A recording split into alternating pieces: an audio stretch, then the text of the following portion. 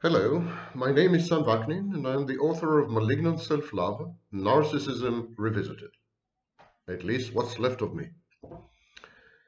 Narcissists and psychopaths are often compared to aliens, to extraterrestrials, people who had come from another planet. They share perhaps the same biology. They are based on carbon, which is helpful to some extent.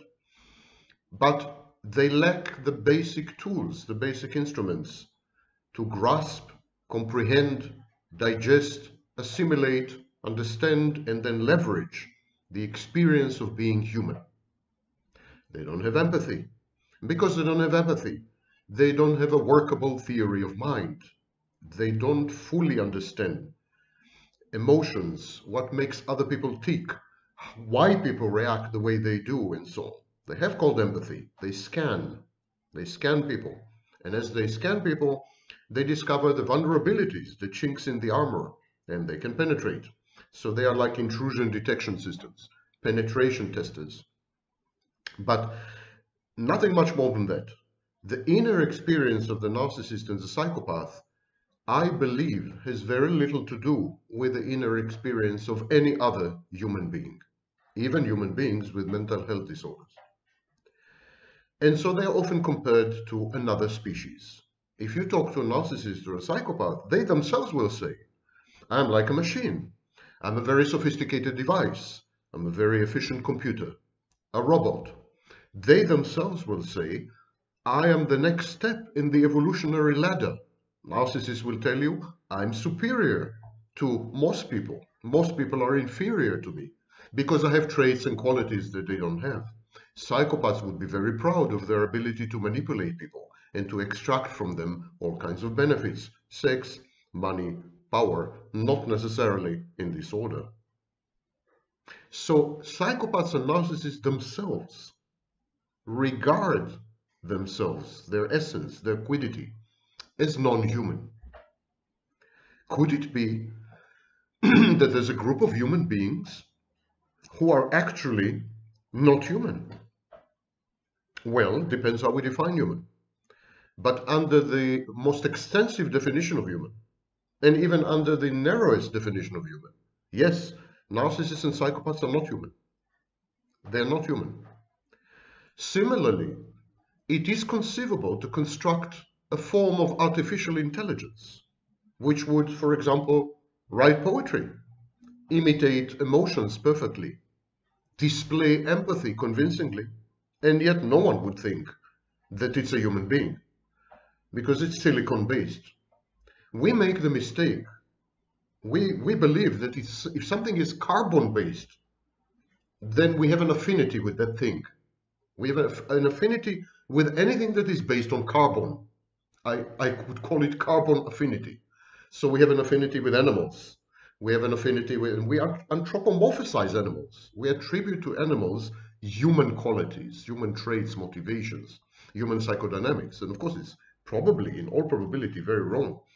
The experience of being a dog can't, in any way, shape, or form, be much connected to the experience of being a human being. And the experience of a narcissist and a psychopath is even more remote, even less connected. The acaicity. And so I thought that today I would discuss aliens, extraterrestrials. And the rest of this video would be dedicated to the question, will extraterrestrials, will ET, will aliens come here to rescue us, to rescue humanity from the pandemic, from the destruction of the planet, from the mountain of debts that we are accumulating and had accumulated, from the ruination of future generations? We botched it.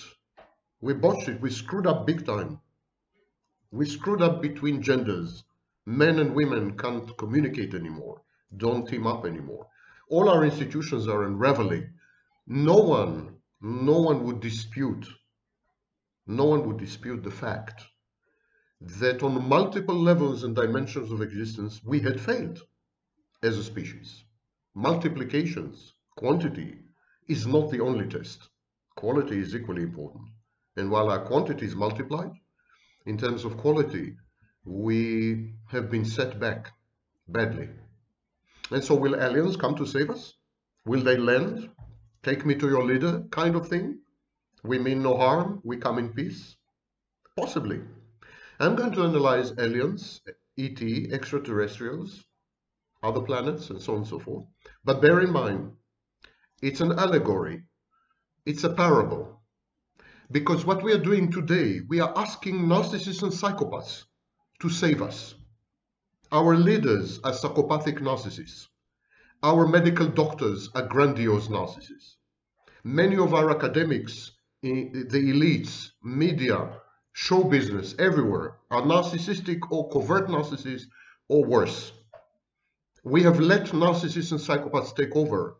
We are led by them. Our lives are determined by them. In many, many respects.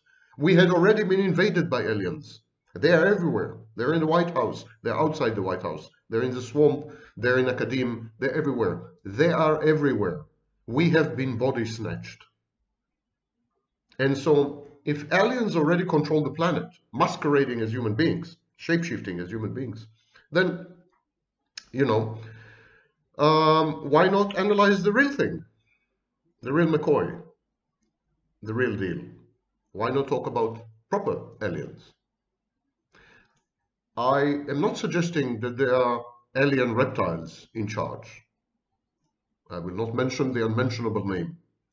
That's not what I'm suggesting. Of course, psychopaths and narcissists are born to flesh and blood women.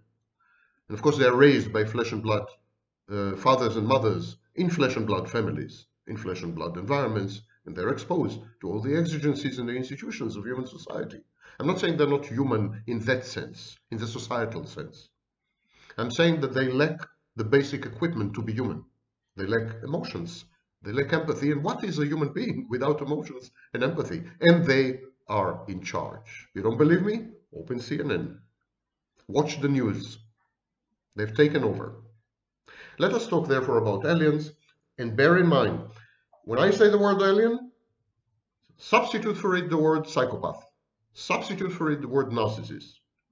I'm sure many of the same arguments would apply to them. So here we go on our first intergalactic trip. The various projects that comprise the 60 years old Search for Extraterrestrial Intelligence, SETI, S-E-T-I. These projects raise two important issues. Number one, do aliens exist?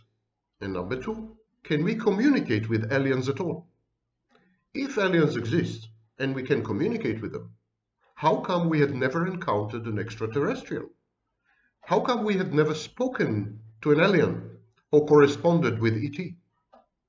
There are 6 basic explanations to this apparent conundrum, and they are not mutually exclusive. Number one, it's possible that aliens actually do not exist.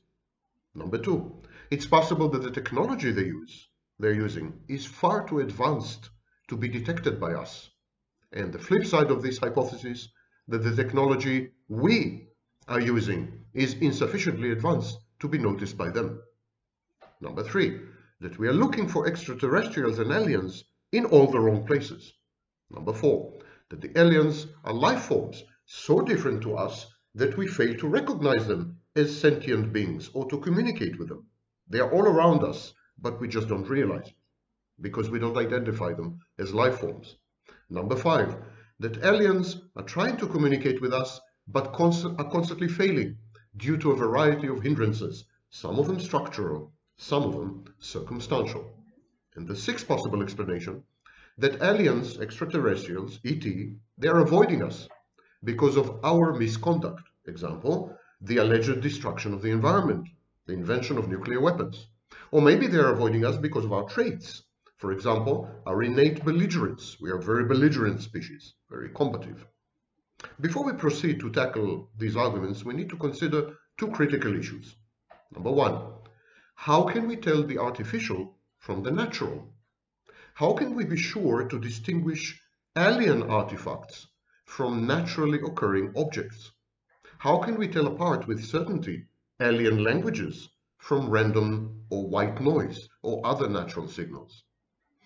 And the second question is, I'm a Jew, so everything comes in two. Second question is, if we have absolutely nothing in common with the aliens, can we still recognize them as intelligent life forms? Can we maintain an exchange of meaningful information with them? And so we need to answer these questions before we can have any intelligent conversation.